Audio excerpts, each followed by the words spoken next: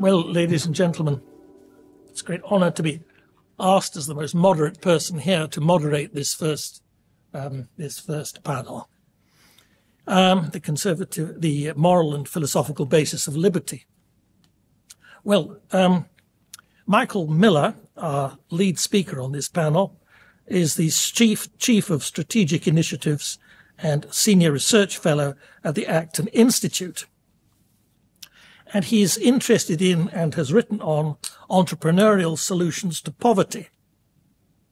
He writes and speaks widely on the intersection between moral philosophy, theology, economics, and culture. And he's going to talk to us mainly, I think, about anthropology. How we think about the human person, he will argue, really decides how we then think about politics and economics. And we are, I think he will argue, in some kind of anthropological struggle between different versions of anthropology, in other words, between true and false. Well, Mr. Miller is therefore the ideal speaker to kick off on this vital but complex topic. Now, this is his first visit to Croatia, so we specially laid on ideal climatic conditions. All we need now is another earthquake. So welcome, Mr. Miller. Alex Chafuin is Managing Director International of the Acton Institute, and he's a good friend to Zok. He spoke at our summer university in Split, and those who listened to him, it's no exaggeration to say, were inspired as well as informed. He is a top-class economist. He speaks on that subject, but also on the security and strategic threats in Latin America. And like his colleague, Mr. Miller, he concentrates on the relationship between economics and ethics. He also has one extra claim to receive a warm welcome from all of you, because Alex Chafuin has Croatian roots.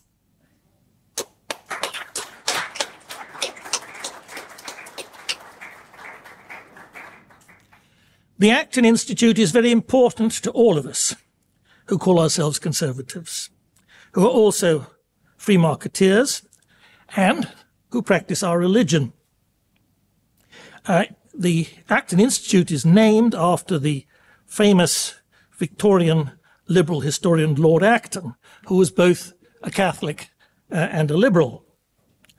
And Acton's mission, I quote, is to promote a free and virtuous society characterized by individual liberty and sustained by religious principles. So this is particularly important because here in Croatia, in my view, as in other traditional Catholic countries, there is a feeling among the theologians that economics is really too vulgar and materialistic to bother with, and that only a question or a quotation or two from some garbled papal encyclical will do the trick. On the other hand, there are those who are seriously committed to and want to find free market solutions, but these often think that religion and philosophy has nothing to teach them, and both these groups are wrong. The third member of our panel, as they say, needs no introduction, president of ZOK, member of the Sabor for Domovinski Pokret, Stjepo. Now, Stjepo and I have known each other since 1996. Stjepo, I should remind some of you, because it isn't always said, actually came here when Croatia still looked as if it might not become a secure state at all, let alone one that was in control of its own territory. And so whatever we can say is that whereas there are some, shall we say, opportunistic patriots, Stjepo was certainly not one of them. He, with my involvement, founded ZOK in 2009. ZOK is still the only conservative think tank in Croatia.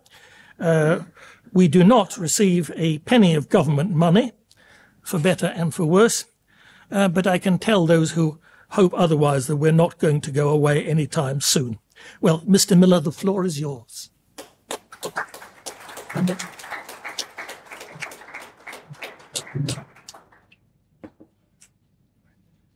Thank you very much, Mr. Harris, and all for the the very kind welcome and invitation. I'm delighted to be here in Croatia for my first time. I've always seen beautiful pictures of the beaches, and so I came to Zagreb when it was 95 degrees. But I'm really delighted and honored to be here, and so far I'm working on my Croatian. At the end, I will order coffee for you in Croatian. So my talk, as Mr. Harris said, is on the human person as the center of the economy. I think, do I have a PowerPoint here? Okay, if not, it's okay. I have a PowerPoint that may show up. If the PowerPoint does not show up, I'm going to tell you now, this is the greatest PowerPoint you will ever see. Okay? If it shows up, then you'll see it's quite mediocre. All right. Get this out of the way. All right. Do we have it? All right. Is it coming? Okay. So it's okay. It's okay. All right. So I'm going to talk today about the human person at the center of the economy and society, and argue that we are, in fact, in an anthropological struggle over what it means to be a human person. And that at the core of our debates on politics and economics and culture is really this vision of what it means to be a human person. John Paul II argued that socialism, the primary error of socialism, was anthropological in nature. That is, it got the human person wrong. Now, this can sometimes surprise us because we tend to think about socialism as merely an economic idea. And I think you especially see this in the United States and Western Europe, where we identified socialism as simply an economic idea, the abolition of private property and state ownership of the means of production.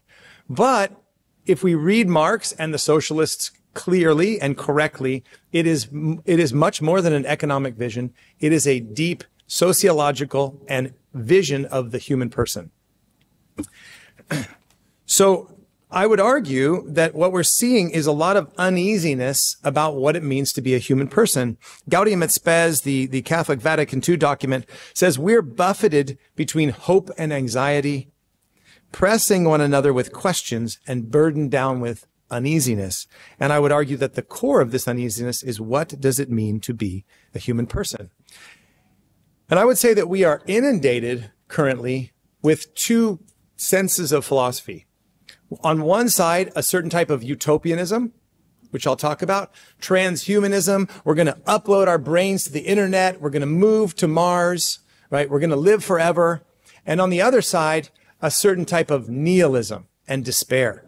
Well, let's just give everyone a universal basic income, give them marijuana to smoke, Netflix TV to watch, and then they can just kind of fade away into nothing. And so both of these are really theologies or anti-theologies of despair.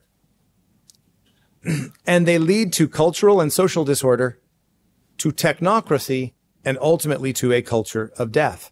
And so I would argue that the root response, which I'll talk about towards the end, is that we need to propose a rich, authentic, morally serious, and intellectually serious Catholic anthropology that takes seriously our embodied, embedded, and spiritual nature in a way that all of the dominant philosophies of the person do not. So what I'd like to do is divide my talk into two parts. The main part is I'm going to outline 5 false anthropologies, 5 anthropologies that are dominant today, that are in error. Okay. And then the second thing I'll do is talk very briefly about how some characteristics of Catholic anthropology can help us resolve these false anthropologies, and also how this then relates to our understanding of politics and economics. So the first false anthropology that's increasingly influential today, it could be called plastic anthropology. Right? Actually, is it going to come up or no? No. No. Okay. That makes the world a much better place. Okay. So the first one that is plastic anthropology. And this could be called, in very complex philosophical terms, a new ontology of the person, a new metaphysics of the human person. And this is most evident in the sexual sphere, but it will also feeds into transhumanism that I will discuss. So one way to understand plastic anthropology is this. In the Aristotelian, kind of traditional Catholic understanding, human beings have an essence. We're a certain kind of thing, okay? A certain kind of being. We have a nature, okay? Now, each of us is free, unique, and unrepeatable. So we have ability to create ourselves, to decide what we're going to do with our lives. But that creation of ourself, of course, is limited or within an essence. Just like a river has banks that makes it a river, so too the human being is a certain kind of thing. Now, you saw in the 20th century, the existentialist movement, people like Jean-Paul Sartre and others, argued there's no essence or nature. We just have raw existence. We can just do what we want. Okay? Now, the problem is this raw existence may enable us to do whatever we want, but it doesn't give us any rights. And so what we've seen in plastic anthropology is almost an inversion of a classical understanding. We start with raw essence. Raw existence. Raw existence. We just are free to do whatever we want. And then we can choose our essence. And this especially is we get to choose whether we're LGBTQ or A. And we choose what we are. And when we choose what we are, the plastic whoosh, hardens. And that becomes who you are. Okay? Now this is important because who you are is more important than what you believe. So think of it this way, where a Catholic would say a man has same-sex attraction, the new plastic ontology says a man is a homosexual. With transgenderism, if a man identifies as a woman, the new plastic anthropology says a man is a woman. And therefore, he must be able to use a woman's bathroom. He must be able to play women's sports because that's who he is. Okay? Now, while sexual identity is the most obvious issue, this plastic anthropology goes far beyond this. And I also want to say these are complex problems, okay? Many people are suffering. Many people who are struggling with these problems of gender dysphoria are actually victims of the sexual revolution. Many of them have been abused, right? And so this is not to in a sense, discount complexity, but the new ontology of the person reduces the person simply to the problem they have. Now think about this. We would never say to a young woman struggling with anorexia, that's who you are. Just don't eat until you die. We would never do that. But in the sexual sphere, we have turned the personal experience into their identity. Okay? Now, this is a problem in a couple of ways. Beyond the fact that a person can choose his identity, we now enter into the realm of propaganda and layers of abuse. Because as the great C.S. Lewis said, man's power over nature is always some men's power over other men. So if a young man or woman can choose their identity, what does that stop a person with power to force identity, to redefine people as non-persons? And this, as we know from the 20th century, and we're going to talk about crimes of communism tomorrow, we know the 20th century is filled with fascist and communist governments redefining people out of personhood. And so this plastic anthropology is not only a problem in the individual level, it's a problem in the political level. Now, the other thing is that dignity. So the other problem with this is another political problem. The second problem is a political problem. Dignity is something that many Catholics are comfortable with. Okay, each of us has human dignity. We like the term dignity. We use the term dignity. But what we're seeing is that dignity is being used as a weapon against religious liberty. So if your sexual predilection is who you are, that's who you are, that's your identity, that's your dignity. And so who you are, as I said, is more important than what you hold. That's why it's a, quote unquote, a violation of dignity to, for example, deny sacraments of marriage to someone who identifies as a woman who's a man. Because what you hold, your religious beliefs, are not as important as who you are. And so we're seeing dignity being used as a weapon against religious liberty. And this, in fact, it's still not fully there. But if you look at the Yogarta principles of the United Nations, German law, South African law, and a number of other places, you're seeing this development of dignity being used as a weapon against religious liberty. So in the state of Michigan, where I live, a constitutional amendment was just passed in the state of Michigan, all right, that says that abortion is a constitutional right, even for minors. And all sexual surgeries, everything, are constitutional rights. And parents have no consent or notification required. So it is a constitutional right in the state of Michigan in the United States for a child to have an abortion or gender surgery without letting the parents know. Okay, so this is coming down into law right now. This is not a conspiracy theory. This is a problem we have to address. And as you well know, this is not just an American problem. Plastic anthropology is part of an international agenda. It is what Pope Francis has called ideological colonization. And you can look at the LGBTQ flag flown by the United States and European governments all over the world. So that's the first problem, this new ontology of the person. The second, and related, is transhumanism.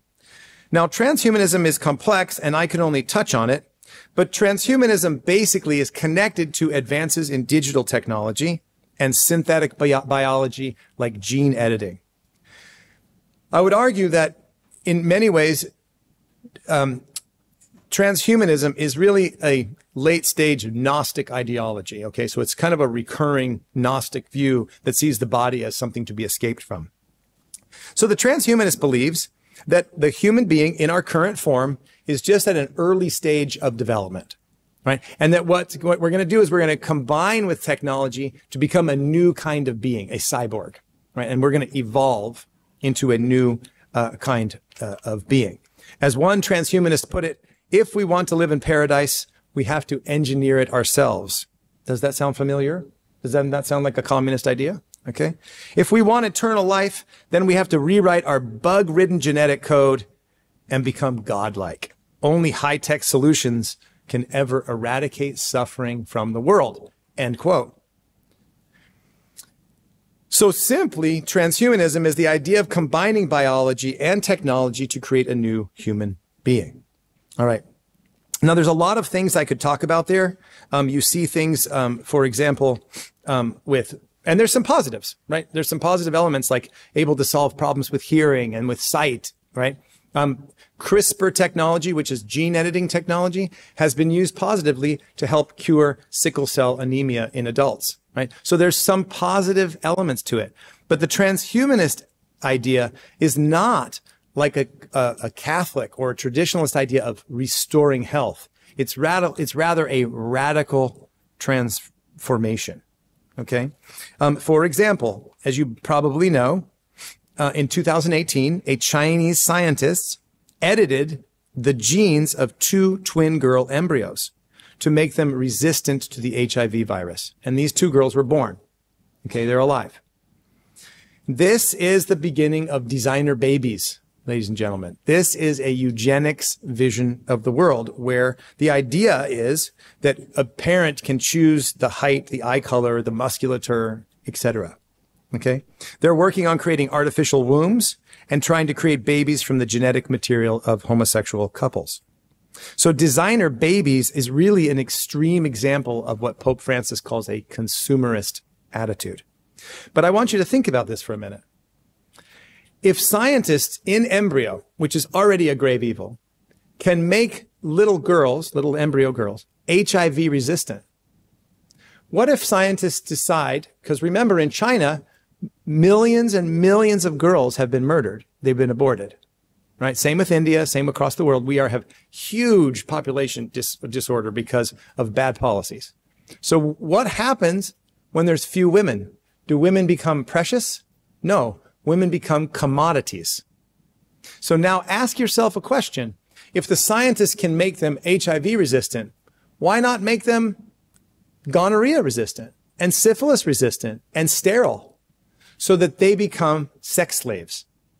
And we know sex slavery is a real thing. And this whole eugenic view, this, my friends, is not conspiracy theory. I wish it was science fiction, but billions of dollars are being spent on these things. So we have a very serious problem. And right now there's a moratorium on gene editing, but it will not last. There's another part of transhumanism, which is the idea of aspirational, that we're going to upload ourselves to the internet. You might have heard this. There are some people who think we can upload our brains to the internet and live forever. Now, again, this may sound like science fiction, but billions of dollars are being put into these ideas of transhumanist life extension. Now, the problems with it are many, and I cannot get into them, but one question we should ask ourselves. Everybody thinks that we're just our brain and a body, but that's bad Descartes. Okay, it's like mutant, what has been called mutant Cartesianism by a philosopher, a hacker. And we have to ask ourselves, like, who is the self that has a brain? This hyper reductionist vision of the person, this materialism, is creating deep distortions that we think we're just our brains. And it's a rejection of our embodied nature. Okay. But I want to say again, these ideas are not the future. There's a very famous transgender transhumanist named Martin Roblot. It's a man who has technologically changed himself into a woman. That's not possible, but that's what he does. Okay. And his book is endorsed by Ray Kurzweil. Ray Kurzweil is the head of artificial intelligence at Google. Okay. These are not like crazy ideas. I mean, they're crazy ideas. Sorry. These are very problematic ideas, but they are not like out of the mainstream. People like Yuval Harari, who is read and cited by President Obama, by Mark Zuckerberg. The transhumanist movement is alive and well.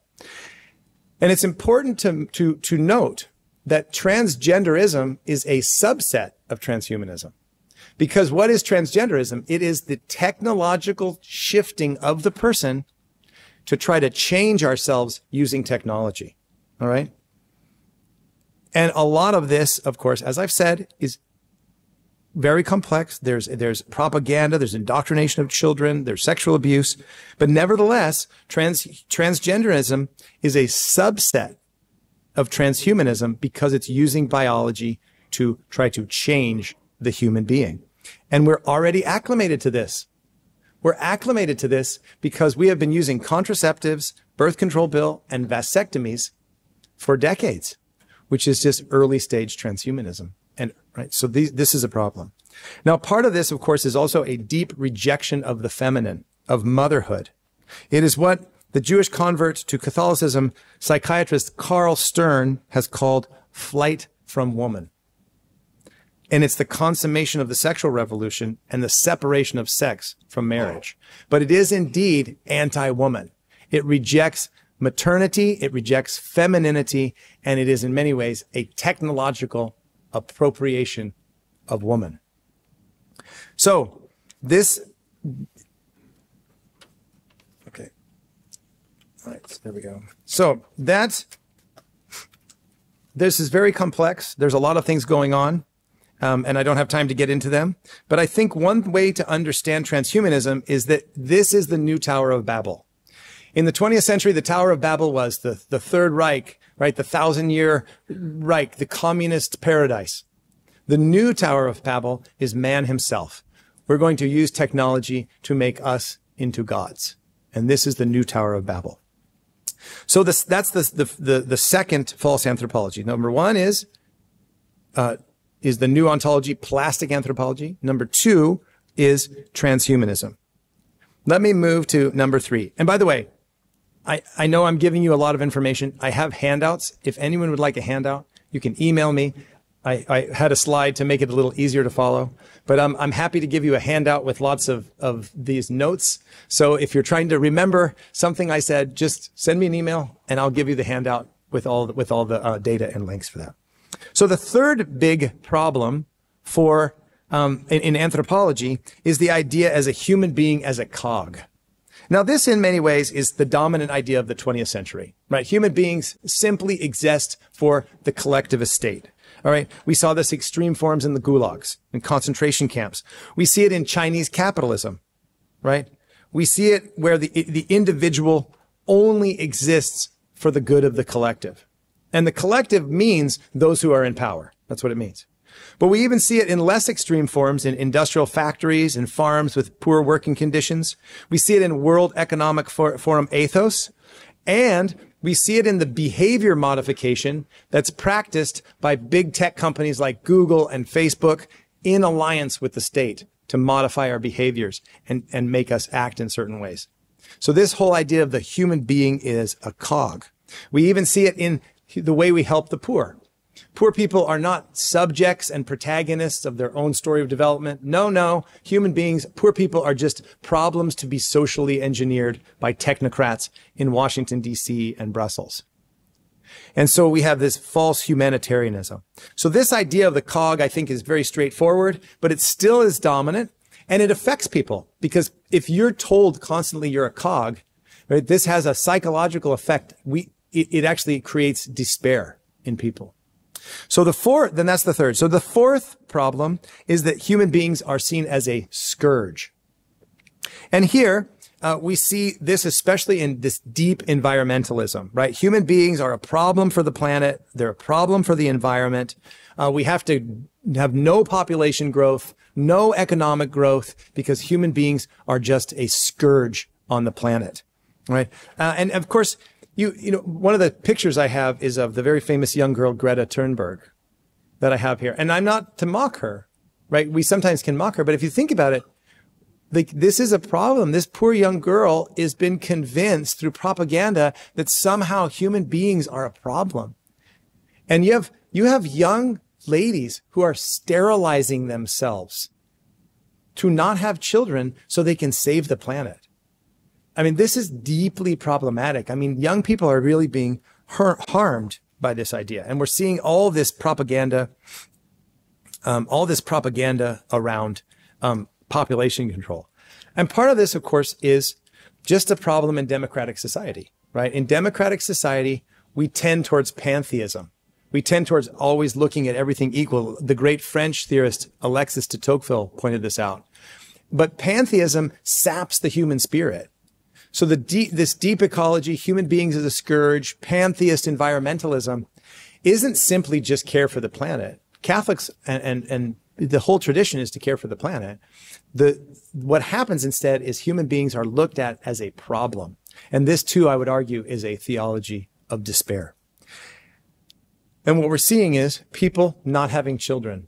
And when people do not have children, this breeds nihilism. It breeds despair, self-centeredness, and nihilism, right? When entire populations aren't having children, because children help us see the possibilities, even when our lives are difficult. Now, then that's the fourth. So the fifth, the final one that I want to talk about is really in many ways a summary of all of the things that are happening. And this is what I would say is the human being as a commodity. Human beings are increasingly seen as simple commodities inside a kind of technocratic marketplace, right? Human beings are reduced to objects of trade. Now, I think the best way to understand this is through the work of the Italian Catholic philosopher named Augusto Del Noce. Okay, his last name is Del Noce. And I usually have a picture because everybody says in Spanish, they get the night, okay, Del Noce, okay? And he had this idea called the pure bourgeois.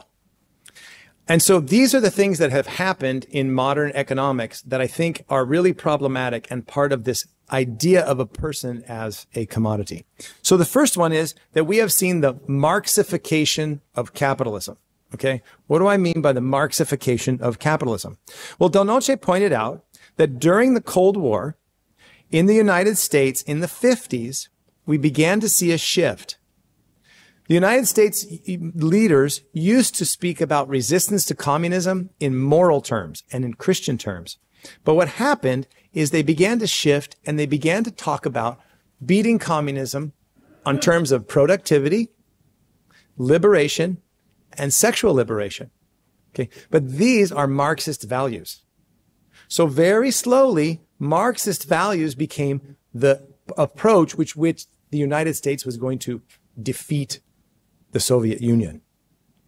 So when the Berlin Wall fell, everyone was very enthusiastic. Oh, globalization, capitalism has won the day. Democracy's won the day. We've come to the end of history. Okay. But we made a mistake because we identified, as I said earlier, Marxism with its economic aspects alone, while we slowly embraced Marxian cultural values. And so today in the United States, ideas that would have been thought radical 70 years ago are normal. Marxist ideas that would have been thought radical are normal in the United States and Europe.